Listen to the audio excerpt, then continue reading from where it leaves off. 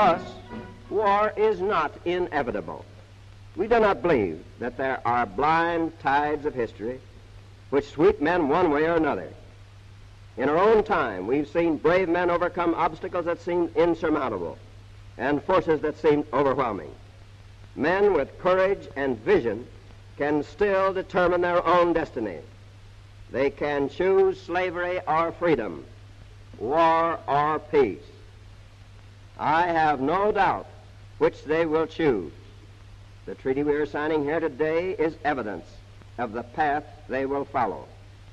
If there is anything certain today, if there is anything inevitable in the future, it is the will of the people of the world for freedom and for peace.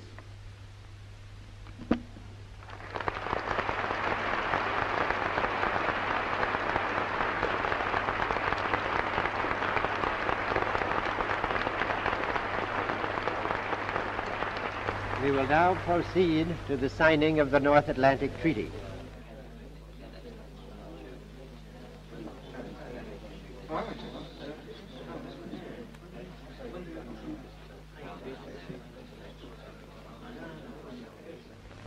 The treaty shall enter into force between the states which have ratified it as soon as the ratifications of the majority of the signatories, including the ratifications of Belgium, Canada, France, Luxembourg, the Netherlands, the United Kingdom, and the United States, have been deposited.